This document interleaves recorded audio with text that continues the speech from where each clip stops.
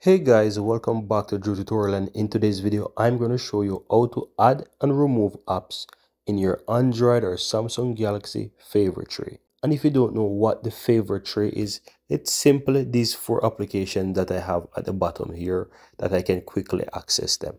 Now, if you want to remove an app from this favorite tree, all you have to do is a simple grab the app, press and hold on the app, and just simply move it somewhere else on the phone. Another way is to simple press and hold, and then you can simply remove it from the favorite tree. Now let's say you want to add an application there. All you have to do is just simple swipe up, find the application on your phone. I'm going to go ahead and I'm going to add back my WhatsApp there.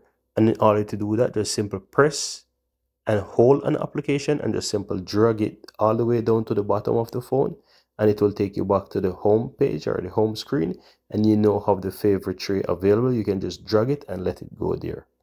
You can add whatever apps you want there as well. As you can see, I have the Google Chrome.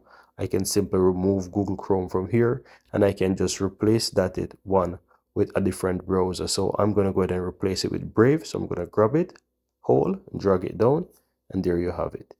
And that's all there is to it. Very easy and very simple.